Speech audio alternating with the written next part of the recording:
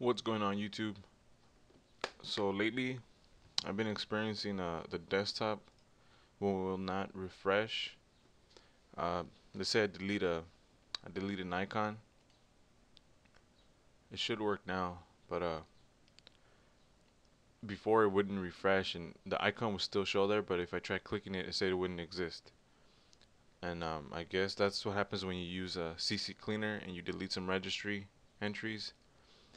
But I found a fix. So once you clean your registry, whatever you do that it causes the problem, um, I found this file and it works pretty good. I mean, all you do is run it,